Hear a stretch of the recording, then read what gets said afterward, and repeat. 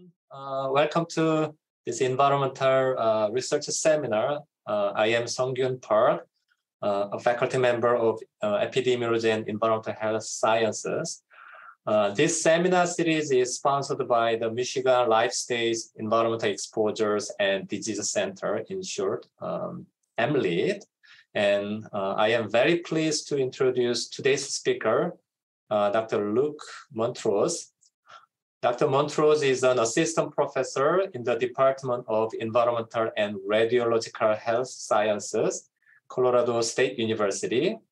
He received a PhD in environmental toxicology from the University of Montana.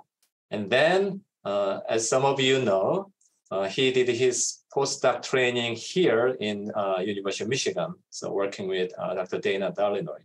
So welcome back. Dr. Montrose is an environmental toxicologist with research interest in public health, epigenetics, and chronic illness, particularly as it relates to vulnerable and understudied population. Dr. Montrose's research portfolio reflects his passion for studying human health through multiple lenses, ranging from community health to molecular biology. So today, Dr. Montrose will share his recent work on wildfire smoke exposure, which is very important these days due to wildfire in West Coast and adverse health outcome beyond the lungs. So please join me on welcoming Dr. Montrose.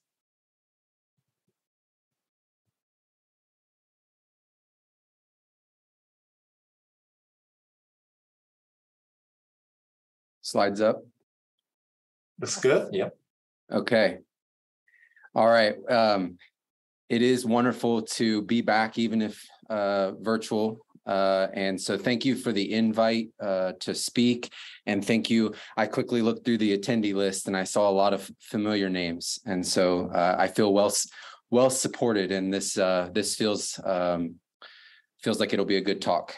So I wanted to just say what a privilege it is to come back and speak to you all. I'm going to talk today about wildfire smoke exposure and adverse health outcomes. And what I'm going to try to convince you of is that as wildfire smoke exposures become more common, we need to look at organs outside of the traditional target organs, or organ being the lung, and also the heart gets a lot of notoriety as well. So hopefully I've convinced you of that by the end. I'm going to try to start from the end, actually, and I want to make sure that I say thank you to everyone who made this work possible. So folks from the University of Montana, Boise State, University of Michigan, Northeastern University, and then a slew of students there on the right-hand side have contributed to this work. And so in my lab, we have kind of two main goals. We want to work in the lab and we want to identify biomarkers and mechanisms. We want to determine the influence that wildfire smoke has on disease risk. But we also want to take that research into the field, and we want to be able to communicate that science to those vulnerable and understudied folks in the community who are at risk. And ultimately, we want to improve their health. And so I group my science approach into kind of three buckets, and this is a cell to society approach. As you heard from the introduction, I am sort of a broad scientist working in the lab, working in the field, doing a lot of different things, all having to do with wildfire smoke. And so I'm going to use this sort of timeline or these three buckets to guide the talk today. And it wouldn't be a public health talk if we didn't first frame this public health problem. I think it's already been said that wildfire activity is increasing. But what I wanted to show you is that it's not actually the number of fires. So that's the dark red in the background. And we can see that it's oscillating over time, but it's not really trending up or down. What is trending up is the number of acres burned. And we can see that from this graphic that some of the most intense fire years have been in recent memory. And I think we'll all probably remember the 2020 fire season where smoke from California, Washington, and Oregon not only went to the West, Idaho, Colorado, it went to Michigan, New York, and all the way over into Europe. And so When fires burn like that, everyone is impacted, not just the West. Where there's fire, there's smoke. And so one of the main things that we're kind of worried about is this shift in the way or the type of particulate that we're exposed to as a US population. And because of prudent government regulation, we can see that on the right side of this graph, the blue or purple is good. It means we're heading in the right direction. We see a change in the negative direction of the type of the level of pollution that we're exposed to. But on the left side of the United States, we actually see the opposite, where we're getting worse. And so this study shows that it's mostly due to wildfire smoke exposure. And because traffic-related air pollution is going down and wildfire smoke pollution is going up, over time, we're going to see a shift in the relative amount of this pollution. It's going to shift towards most of the particulate that we're exposed to as a U.S. population is actually going to come from a wildfire smoke source.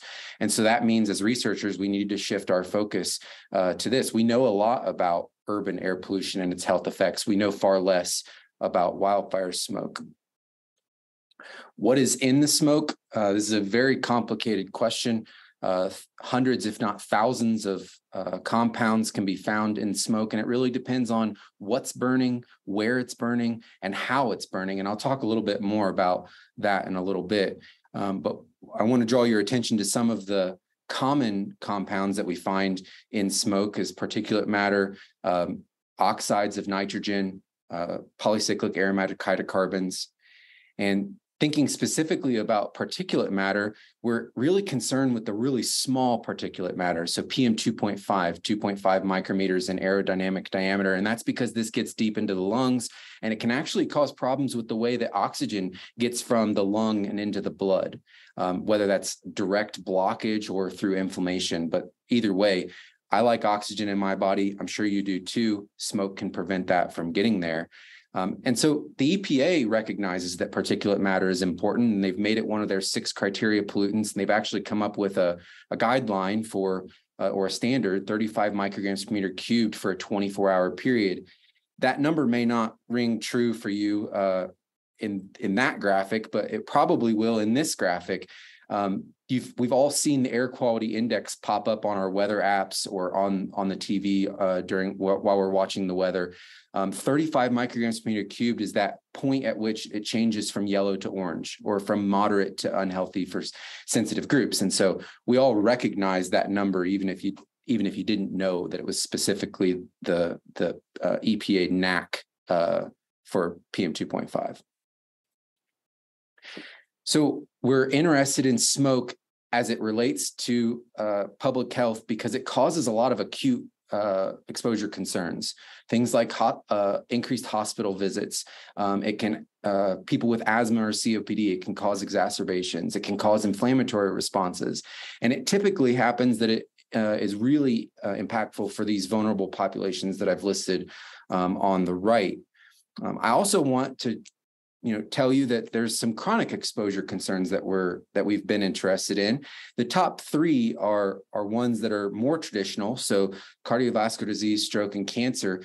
I'm trying to convince you, though, by the end of the talk today, that we should include brain health and reproductive health on this list as well. And there's definitely some evolving literature around this. And this is all part of a new conversation that's happening right now.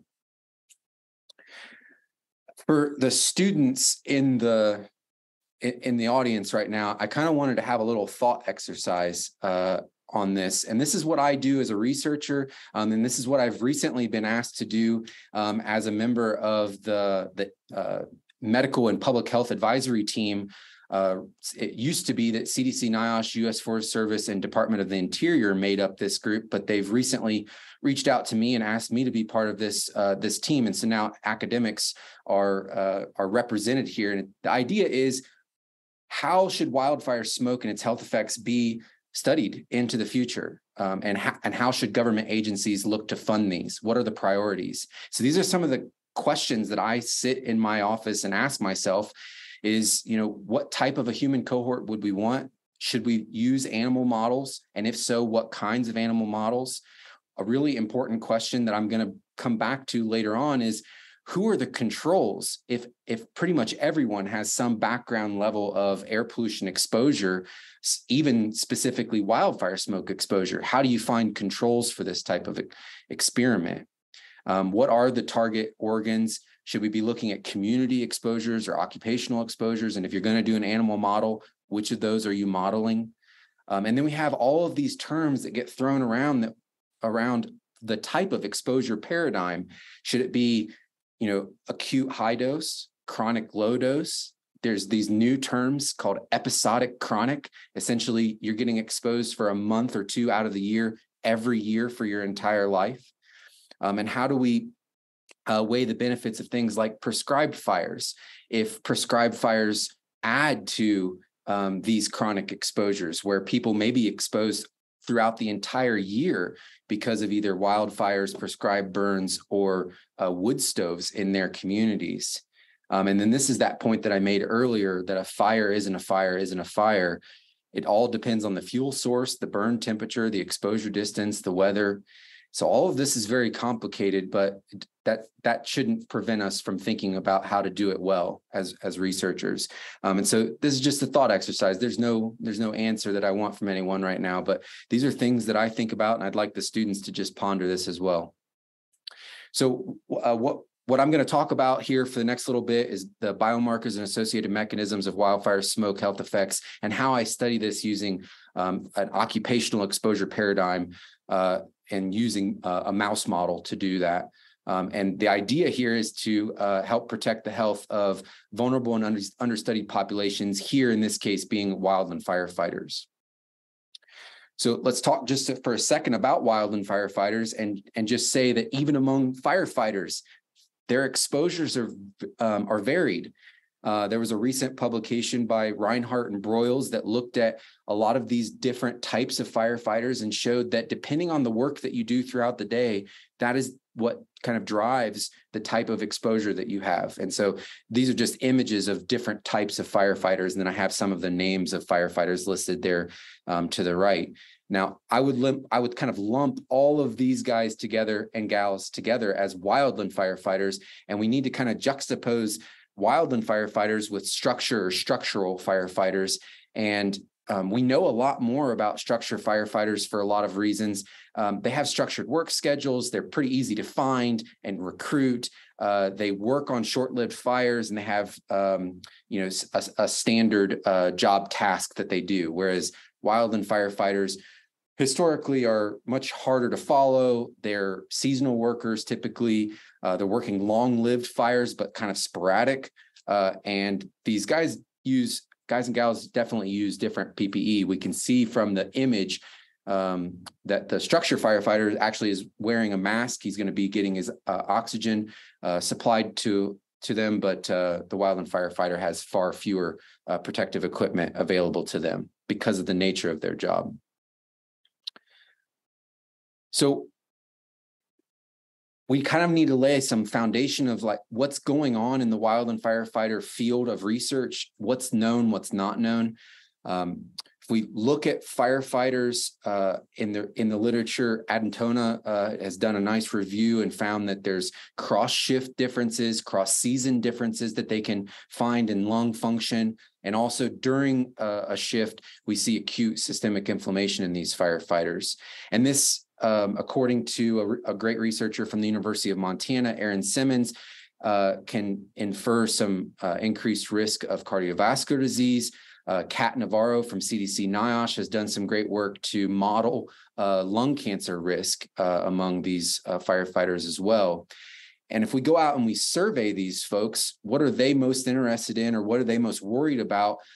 Mental health issues continue to come up among the firefighter community as being something that they're really interested to know more about.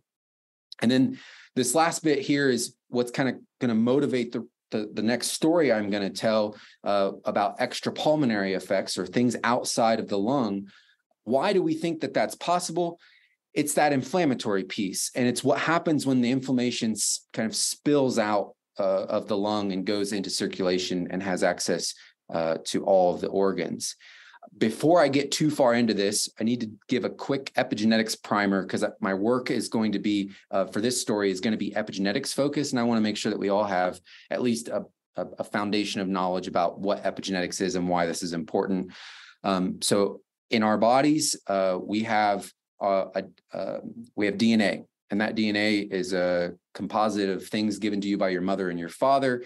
And all of these different tissues all use the same genetic code, A's, C's, T's, and G's. They're all the same. And yet we have all of these different tissues all having the same DNA. What makes them able to do their individual job? A brain cell is obviously very different than a sperm cell or a liver cell. And it's the epigenome. The epigenome is unique in each one of these tissue types. And so that's very important for us to recognize. Epigenetic alterations are therefore biologically necessary. But if they occur at the wrong time or the wrong place, they can influence disease risk. And so they need to fit into 3 criteria to be an epigenetic mark.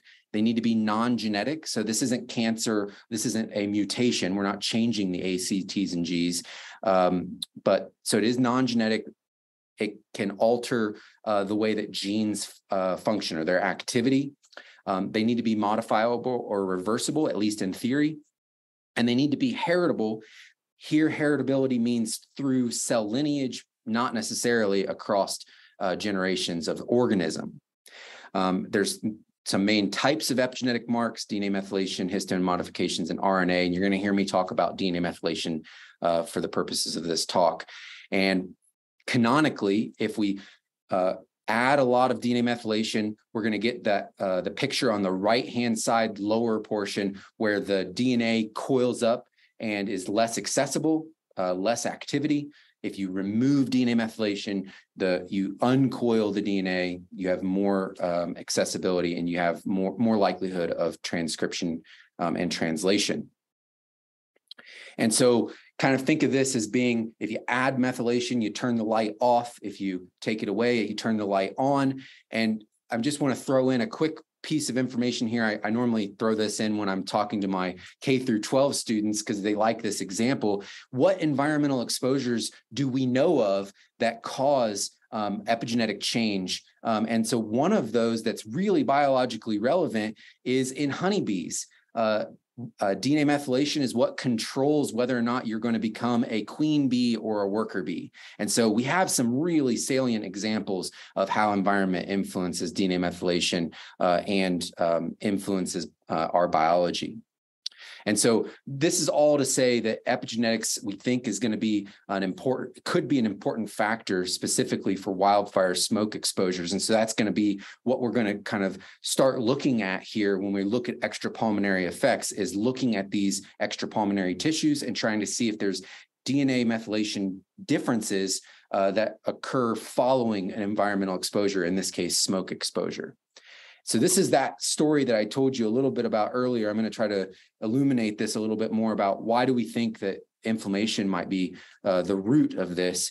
And so we know a lot about the lung and the heart effects, but there's several studies that indicate that inflammation occurs and that these cytokines get out into circulation. Cytokines like IL-8, IL-6, these have all been measured following smoke exposure in wildland firefighters. So if we take their blood, we're seeing an uptick in these inflammatory factors. And so we think then that this inflammation might be spilling over into circulation. Once in circulation, you have access to all of these other tissues. So what do we know if we focus in on reproductive effects?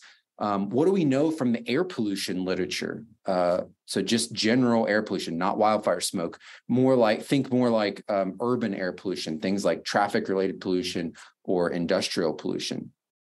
Well, this evidence is very inconsistent, and it probably has a lot to do with the way that these studies are conducted.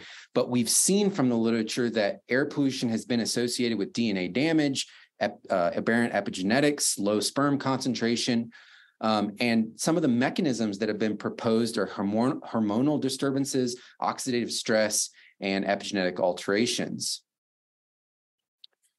Now, if we look at some empirical evidence focused on reproductive health, we can see from the urban particulate literature that we see decreases in sperm quality. So this has been shown in US populations, in Chinese populations, and it's also been shown in animal populations. Moving to wildfire smoke specifically, there was a really interesting study that took advantage of sperm donation clinics in the Portland, Oregon area. What they did was they went and they asked the sperm donation clinic to identify people who came in consistently and donated. And then they looked at those samples before a wildfire smoke exposure to the community and then after a wildfire smoke exposure to the community. And they found that those consistent donors had lower concentrations following a smoke exposure. So kind of a messy study in that, we don't know much about what the other exposures in their life might have been, but a pretty good, first look or first pass at whether or not this may be possible. Now, there's been some studies looking at firefighters, structure firefighters, and their reproductive health. These studies didn't do a very good job of looking at smoke exposure specifically. They looked more at just, were you a firefighter?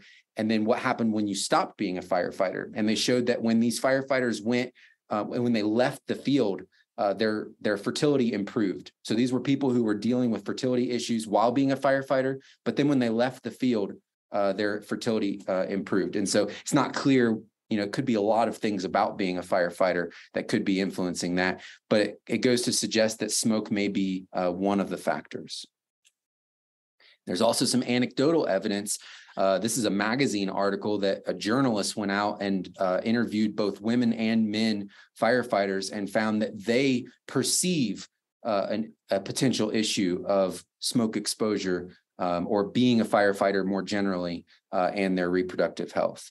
And so this is an interesting sort of insight into that community. It goes to say that maybe these folks will be more willing to participate in a study looking at reproductive health if they do indeed perceive a problem.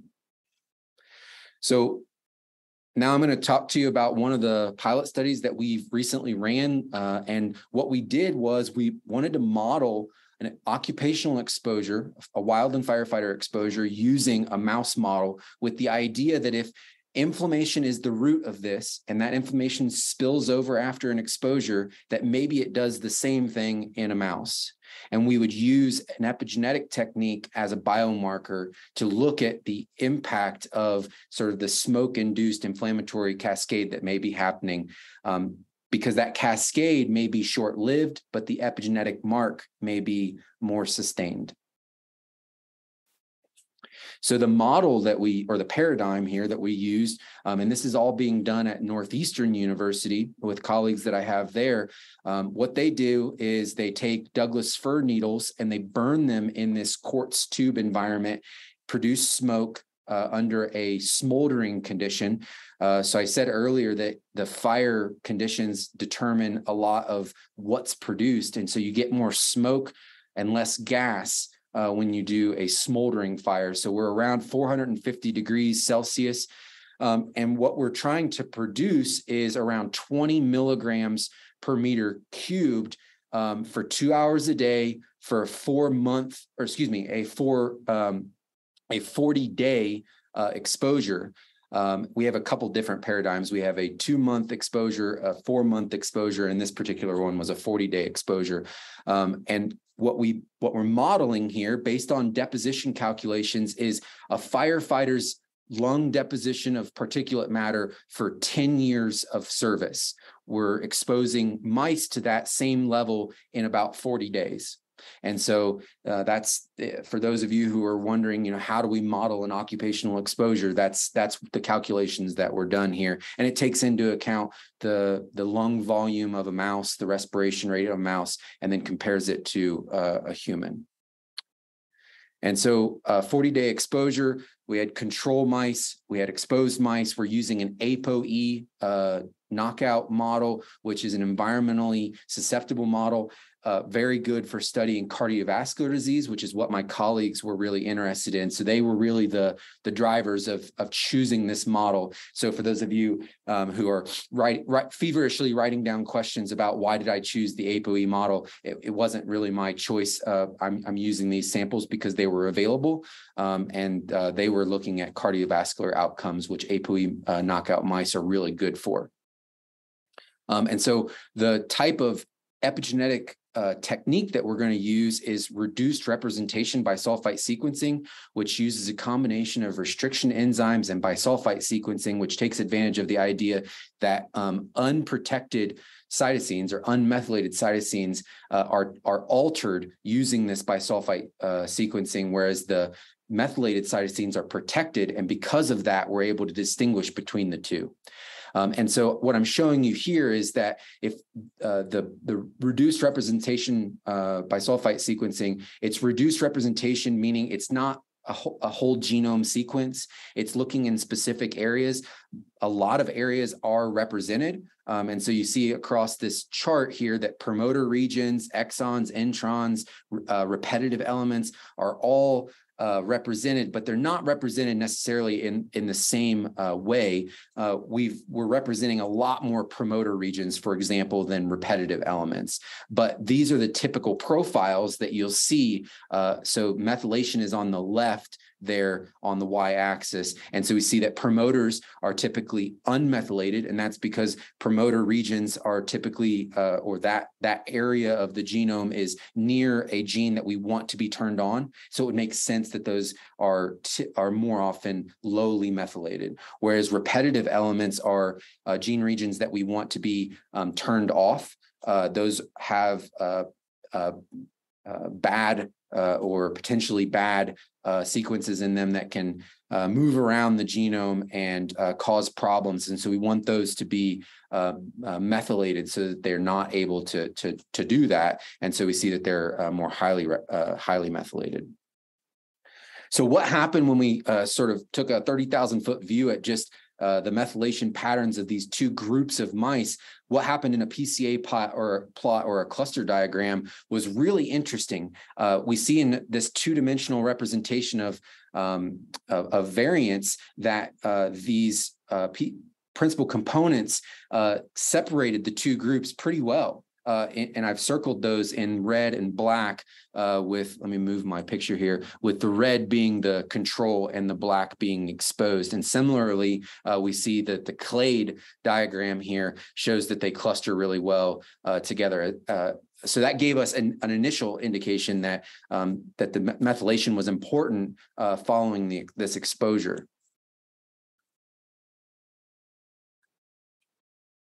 And so when we looked at the RRBS data, one of the first ways that we looked at it in panel A is with a heat map. And what we wanted to see, again, this is sperm collected from these mice post-mortem. One group is exposed, one group is control. These are sperm DNA methylation profiles. So we're not expecting that they're going to be wildly changed. They still have the profile of a sperm, but you can see if you look close on the left-hand side that the pattern has actually changed. The blue is a little bit lighter blue. The red is a little bit lighter red. And what we can show with the violin plot in panel B is what we've done is we've taken these the sperm DNA methylation pattern, which kind of nicely separated into these two modes, a hypermethylated mode, so up around 100% DNA methylation, with methylation there on the y-axis. 100% methylation is all the way at the top, 0% methylation is at the bottom. We have the second mode, that hypomethylated mode at the bottom, and it's the bigger mode. So we have more hypomethylated regions than hypermethylated. And what we've done with the smoke exposure is compress that. The hypomethylated move to the middle, the hypermethylated move to the middle. And this is very, very interesting to us. And so what we get overall, because we have more hypomethylated genes, is we have a more hypermethylated phenotype, or we shifted overall methylation up a little bit. And it did this not in one specific area, but across the entire epigenome. And we can see that from the circus plot. Anywhere that you see a blue tick mark is essentially a change that occurred on any one of the chromosomes that are represented there for the mouse. So we had over 3,000 differentially methylated regions, with 79% of those being hypermethylated. And that data is there represented in those bullet points below. So all of that is to say that we saw a methylation change, a very robust DNA methylation change in the sperm of mice that were exposed to smoke. But the question that I want you all to be thinking about, and I hope that you're asking yourself, is the so what? What does that mean if you're a wildland firefighter? Or if you're a member of the community and you're thinking wildland firefighters may be the canary in the coal mine that are kind of previewing what we in the community might be looking at in the future if we become heavily exposed, similar to the wildland firefighters. Well, one of the things that we're really interested to understand is this persistent? What happens if you take the smoke away and you let the mice go through another spermatogenesis cycle? Would these epigenetic changes stick around? Is the epigenetic change biologically relevant? Does it actually change the fertility of the mouse? Or can we translate this to humans, and does it change the fertility of humans? Are we changing the epigenome so much that there's maybe some type of evolutionary process where the sperm go through apoptosis and remove themselves from the sperm population? And maybe that's one of the reasons why we're seeing low sperm count in folks who are exposed to air pollution more broadly. I showed you some of that data. And then we showed you that one study from Portland that was a sort of a surface level suggestion that sperm concentrations may be going down.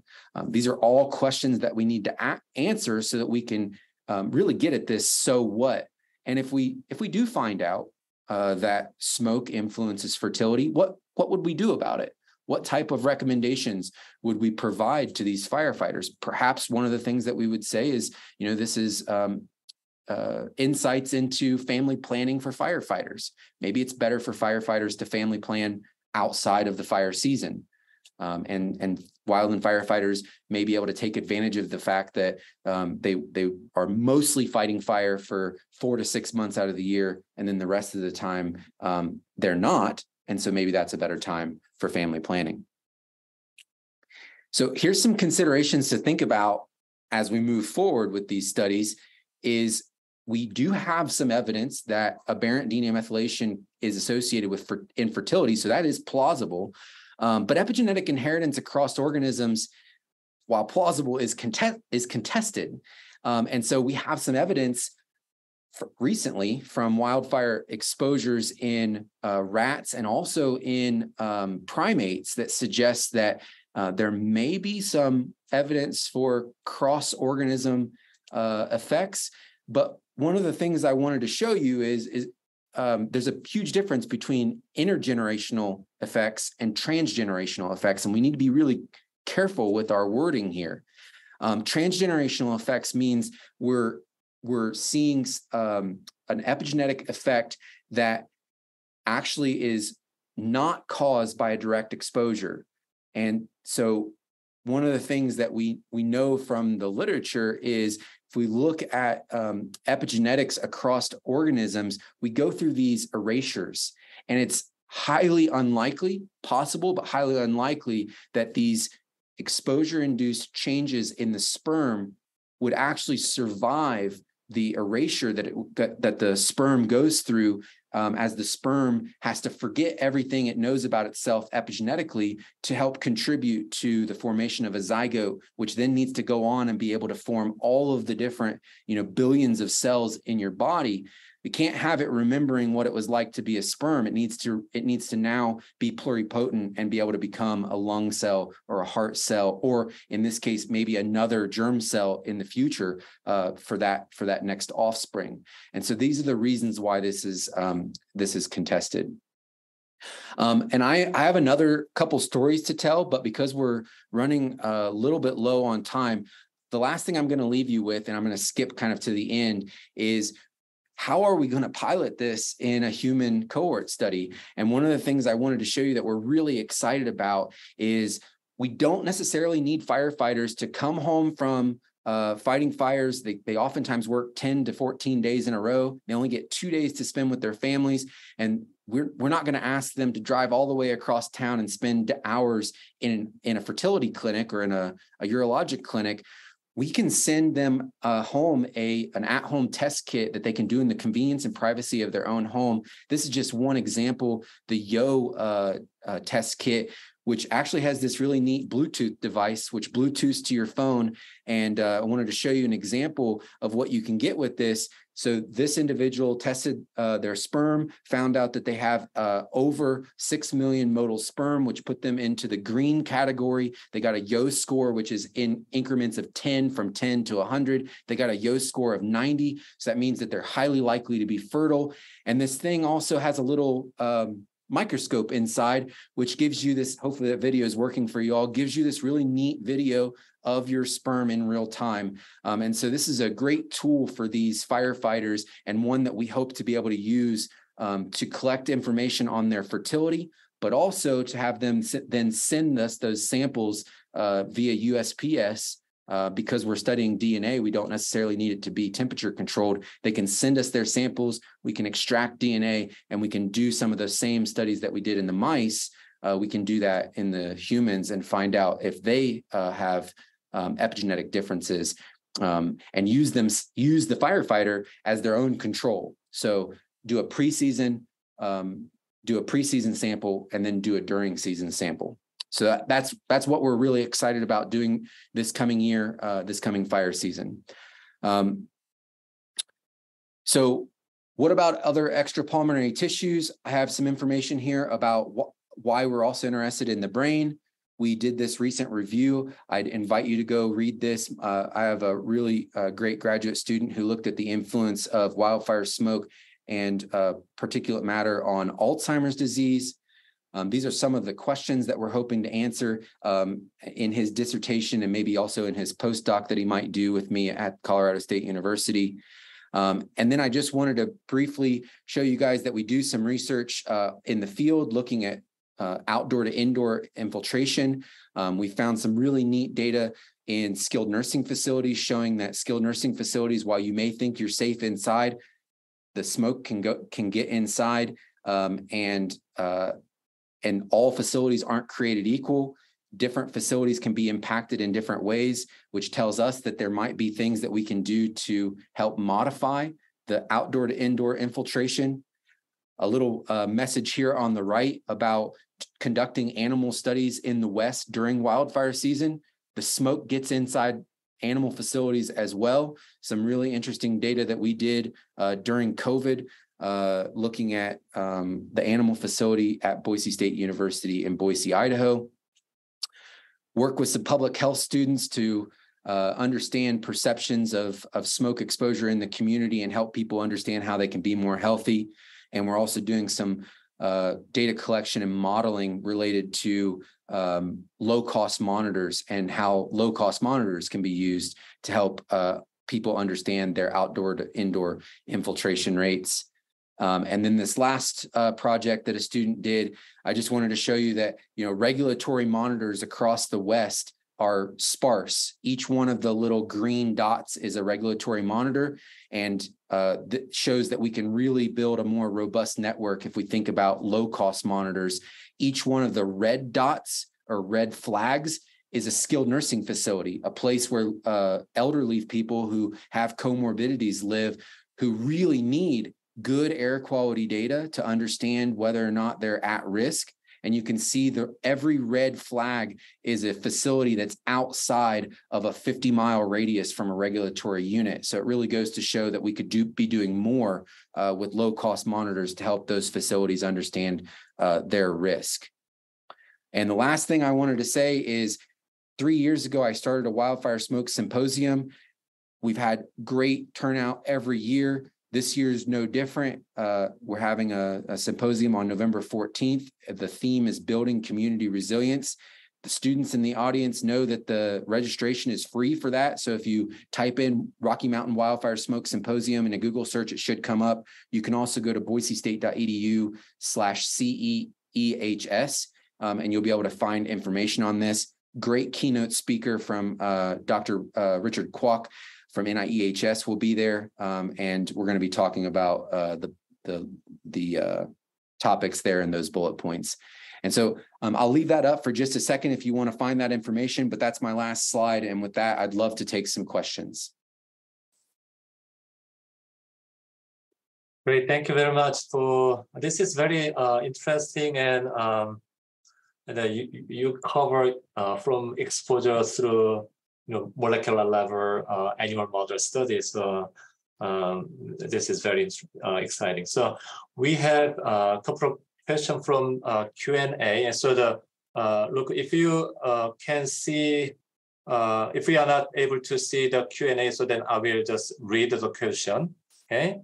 The first question from David Benjamin. So have you found or looked for changes to the microbiome in human subject and the microbiome in the soil in the environment where there has occurred severe smoke events? So that is outside of my wheelhouse a little bit, but I know that that research is going on, and that the microbiome and the interplay between the microbiome and general health, especially as it relates to systemic inflammation, is really, really important. And I would assume that one's microbiome would be a factor that we would want to take into consideration when we think about resilience. And I would guess that there's certain characteristics of your microbiome that may help you fight off the type of inflammation that would occur following an exposure, and some that would leave you more susceptible. But that's all I want to comment on that. It's a little bit outside my wheelhouse, but thank you for the question. Good. Okay. The second question from Beck Petrov. So thanks for a great talk. I don't mind at all you had an ApoE knockout, but which ApoE was it? If humanized E34, are there any data on behavior and any plans to look at the brain?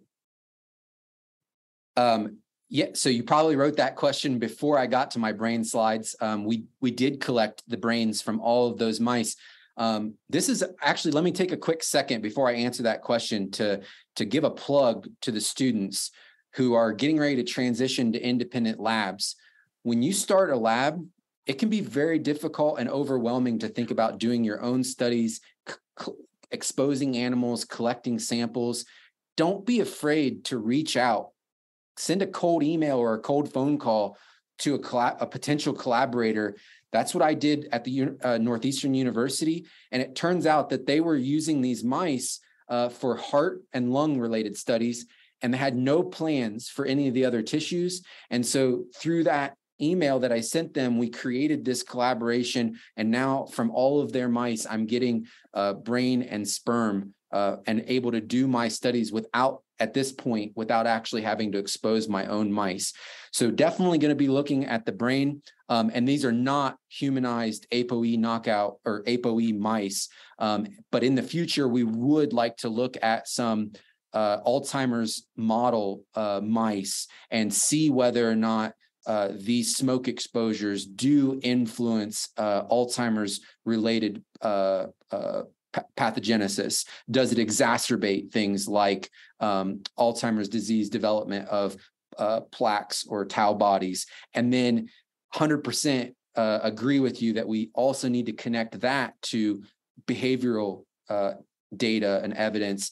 Do these actually have biological ramifications? Do these changes, these smoke-induced changes in Alzheimer's disease risk actually infer some change in, water maze time or rotorod or any of the behavioral tests that we can do to look at Alzheimer's related pathogenesis in a mouse? We definitely want to do that. So thank you for that question. Good. So after I cover another question, and then so actually I want to have a follow-up question about that. So The question from Dana, Illinois. So welcome back, Luke. It's so great to see the evolution of your research from cells to society. Congrats on all these great projects. Is there any plans to use wildlife in this study? Not sure, but perhaps non-invasive work could be done with fecal sample epigenetics.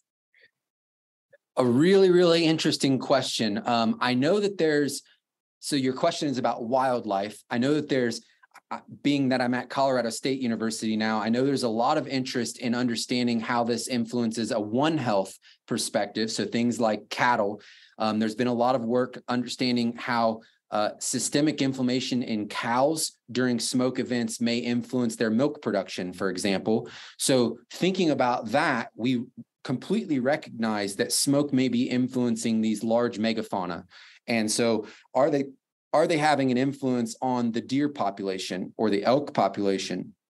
And I think a non-invasive technique to be able to do that, getting back to the person who asked about the microbiome, wouldn't it be really cool to go out and collect fecal samples from a known exposed area, and find find deer feces and look at microbiome or look at DNA methylation.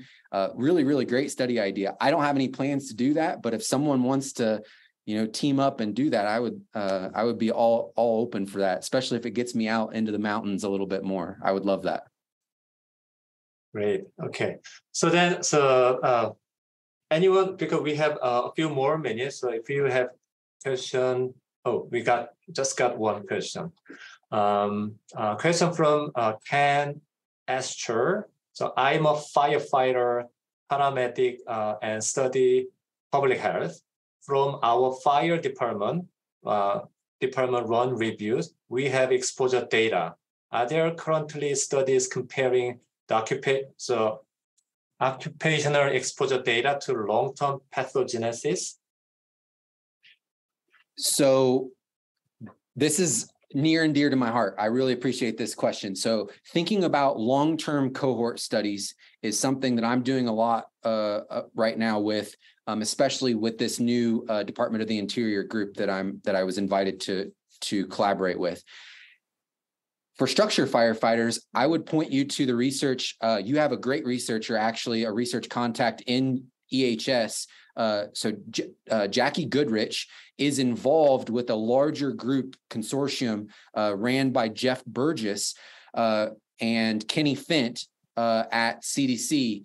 These folks are all involved in structure firefighter long-term health, and they created a cancer registry where any structure firefighter can volunteer to be part of this cancer registry, and they look at things other than cancer, but cancer was the impetus for this.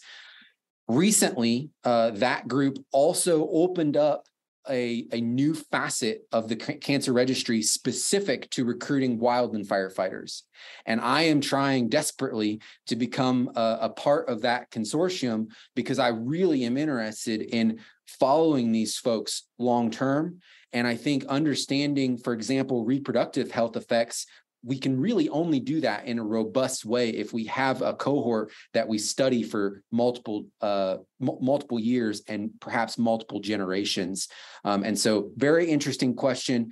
This work is just beginning. One other thing I'll say about this is you might ask yourself, wildland firefighters are federally funded workers. We know from other research areas that federally funded researchers, government employees, are really closely monitored. Why have we not been closely monitoring this particular type of government employee?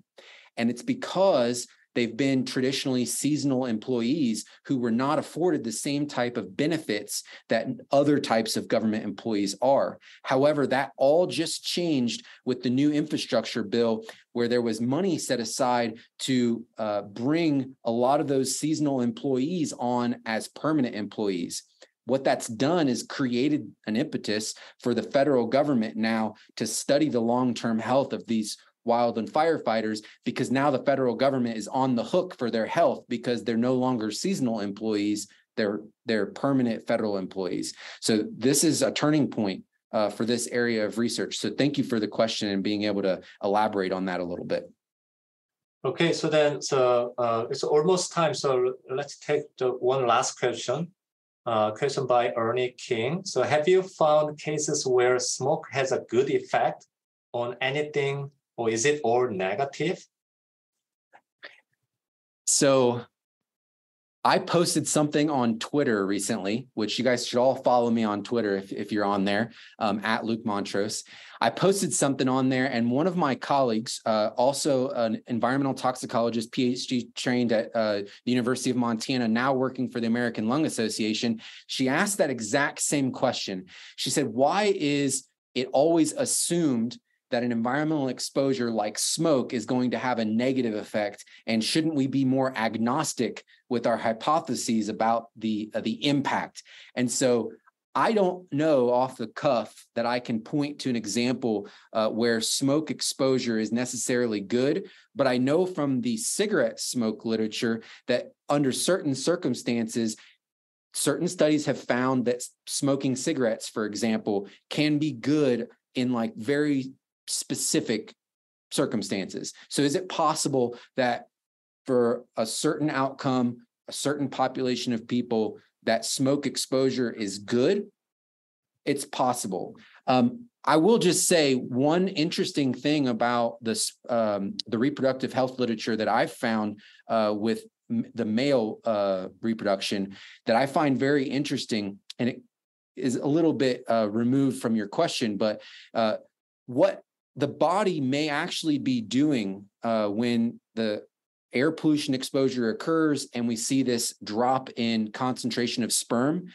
I find it fascinating that there's been a few folks who've actually said that that's an evolutionary trick, essentially, for our bodies to say, maybe now's not the best time for reproduction. Let's wait for better times. Essentially, we may have evolved a trick to downplay or downregulate our sperm concentrations during periods of environmental instability. And once that environmental instability is over, a fire is over, for example, our sperm rebound, and now we may have more viable, more evolutionarily strong offspring.